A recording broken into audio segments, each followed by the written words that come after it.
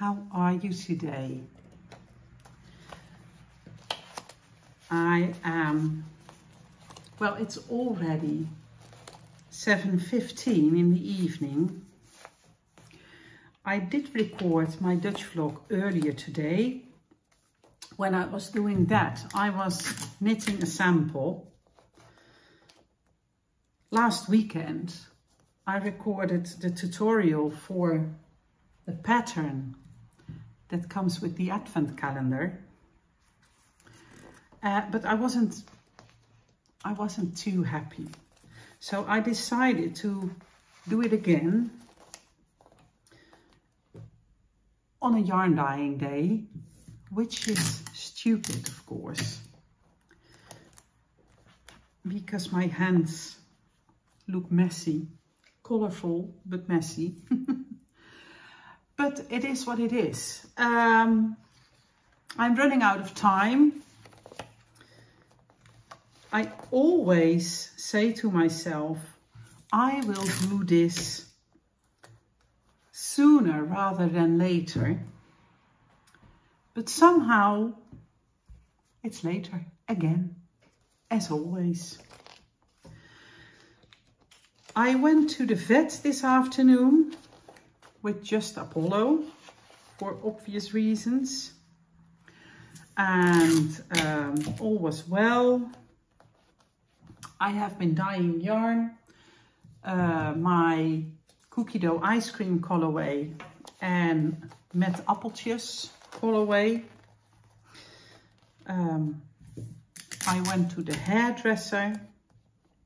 Doesn't look like much at the moment, but I have been doing some shopping and it was raining, so hence the hair.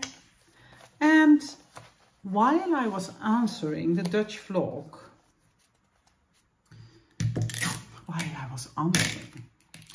while I was recording the Dutch vlog, I answered some questions. Look, this is my, oh, it doesn't show in this light. Is this an especially dark one? This is a little better. This is my vuur en bos, fire and bush, which is a dreadful combination, of course. But somehow this name just got picked a long time ago and we decided to keep it. I was answering questions when recording the Dutch vlog, and one of the questions I answered was, someone said, Joyce, not someone, Joyce said it, I came to know you as a moderator of the Sock Madness. How did you become a moderator? And was it stressful? And well, she just wanted me to tell about my experience as a Sock Madness moderator. I have had so much fun helping out with Sock Madness. Sock Madness is a speed knitting competition. It's around the March Madness, which I don't know, but so I got told. That is a basketball thing, I think. Anyways, when you want to knit the Sock Madness, you register and then you have to knit a qualifier. And the time that you need to knit the qualifier determines in which team you will be put. Because you will be put on a team with people who are about the same knitting speed as you. And that is because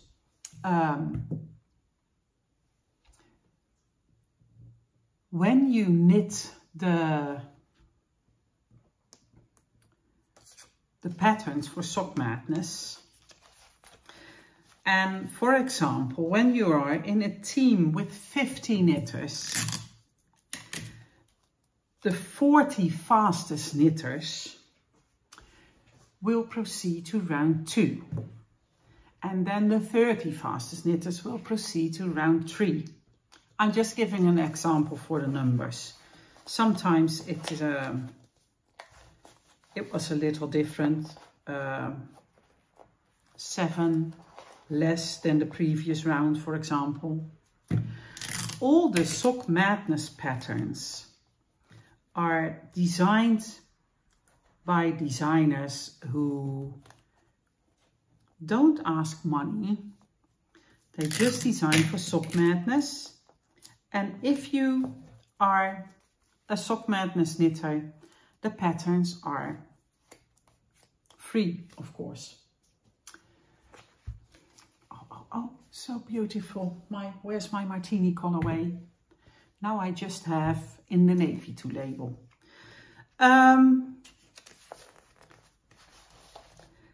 I became a Sock Madness moderator because at a certain point in time I have been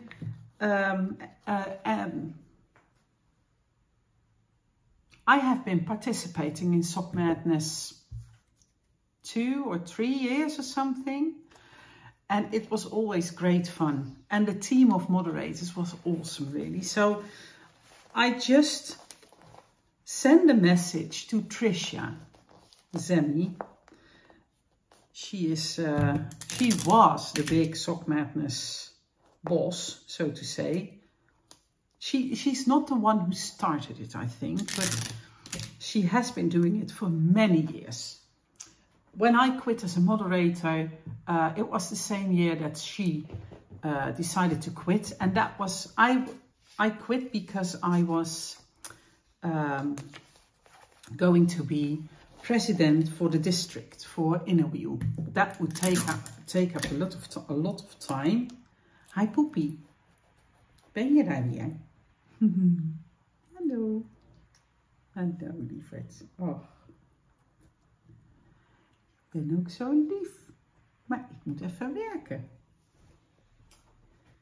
Ja, je bent lief. Oh, he was such a good boy at the vet. Yes. Oh, such a cutie. So when I was going to be president of Innerwiel, I decided that it was time for me to leave Sock Madness. Ja, je bent lief. I'm labeling and he is just hugging me. And but I have been a moderator for 5 years, I think. And all the patterns need to be tested. And I have been told I was a nice tester because I keep to the pattern. I don't think I would be the best tester now, because as you evolve as a knitter, your brain just starts solving things, right? And when I was a Sock Madness moderator, I was just this very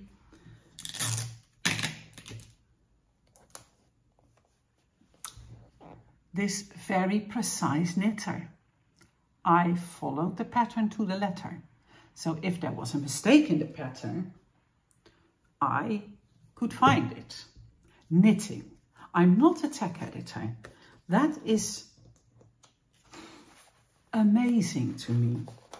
Tech editors read the pattern and find mistakes. That, to me, is a superpower. Ooh, Apollo is here on the table, and apparently he thinks I'm talking to him. And he's going to be a cutie. And you are going to bump out over the camera stand again, are you? Let's not do that. Let's play it safe and put you here. So anyways, I helped out with the test knitting, not the difficult patterns. Each round the pattern gets more challenging.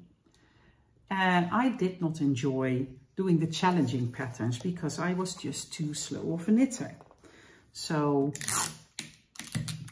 but you all could pick your choices and say, oh, I would like to test this and I would like to test that. And she also asked, was it stressful? Well, from times maybe, but not so much for me.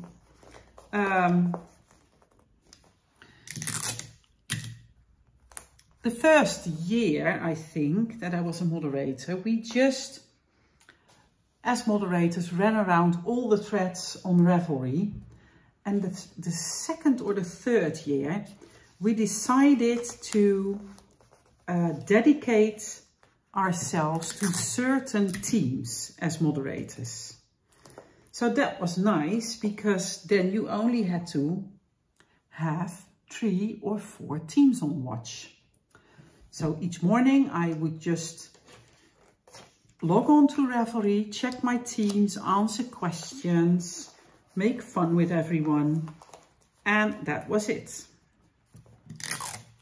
Joyce also asked if we had funny situations, and we had a lot of fun, but I can recall that one time some of the moderators were extremely busy moving the entire administration of Sock Madness over to Google. I can't recall precisely what we were doing, but it was a big thing. It was huge. So everyone was on hold, and the moderators were doing their magic, especially Ronnie. She was really good. Her name's Raspberry on Ravelry. And I thought it would be funny to give all the moderators working so hard a thumbs up and to send them some love. So I call on everyone to mention them on Ravelry and wave to them. And so if they logged onto Ravelry, they had like 150 messages of people waving to them. At the time that I thought of the plan, it sounded really sweet and funny in my head. But it was really troublesome. Stupid. So, I answered another question. Oh, yes. There was a question how long I have been knitting and if I started out as a continental or an English knitter. I picked knitting back up in 2013. So 10 years ago. Before that I have been knitting on and off, but since 2013 I have been knitting continuously. And I've learned so much. But I was an English knitter, and I was the one that had to let go of the right hand needle to wrap the yarn. And if you see me do this, you see what my arm and shoulders are doing. And once I saw a YouTube about continental knitting, I was like, that's it. That's what I'm going to learn. So I practiced continental knitting. It worked for me. So I used to have shoulder pain, pain in my arm, pain in my neck from knitting, and I couldn't do it for a really long time. And once I started to do the continental knitting, I could knit for days. And at first I did the purl the easy way. So if you are making a purl stitch continental, there's an easy way and a little more complex way. The little more complex way is the way you would wrap your yarn when making an English purl. So, but at first I learned the easy way. And then I learned that the stitch would be mounted wrong. And at first I thought, well, that's not a problem. If you always do the same, then it's okay. But when I started knitting lace and brioche, I got confused. And I was afraid that I would mess things up because I did the purl the wrong way or the other way. Combined knitters do the purl the easy way in projects where they can just easily knit through the back loop on the right side row. So I decided to take time to learn myself the other way to purl, and that comes so easy to me that I don't even use the combined knitting. So purling is as good for me as the knit stitch in continental knitting. So I have been doing that ever since. And that were the questions that I answered. And I think that's it for today. I still have some questions. I have one more thing in the little bag of things that I saved to talk about in Vlogmas. I have a poll running on Facebook about my Christmas Eve cast on, and the choices are a lace project with Apmescha yarn, or the Canal Ring Shawl by Stephen West with my Bilum yarn, or Seriously Holy with my The Wee Yarn Company and Undercover Otter yarn. And I think the last one is what I look forward to most at the moment. Although the Canal Ring Shawl is also very pretty. But, well, I put up a poll on Facebook, and the Seriously Holy is definitely picked the most. So I think I might cake up the yarn tomorrow, because on Sunday I'm going to knit on my Christmas Eve cast on the entire day, except for my temperature blanket. And I will be so glad when my temperature blanket will be done next week. I'm kind of fed up, so it is okay if that is finished. So that's it for now.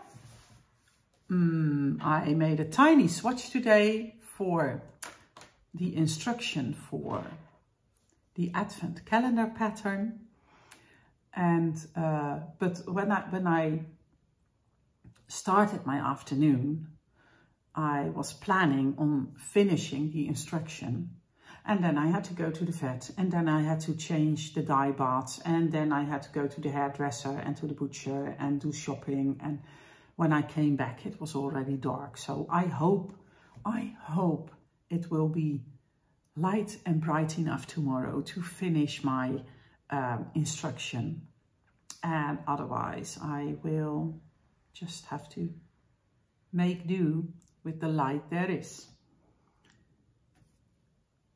Look at this. Oh. He always turns to his back as if he wants to say, rub my belly, rub my belly.